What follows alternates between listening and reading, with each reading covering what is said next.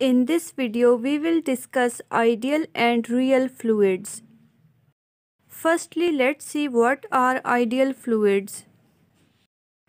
Ideal fluids are also known as inviscid fluids. All fluids for which mu is equal to 0, where mu is absolute or dynamic viscosity, are inviscid fluids.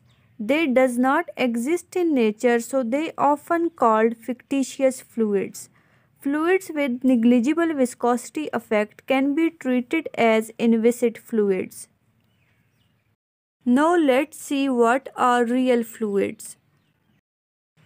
All fluids for which mu is not equal to 0 are real fluids, where mu is absolute or dynamic viscosity.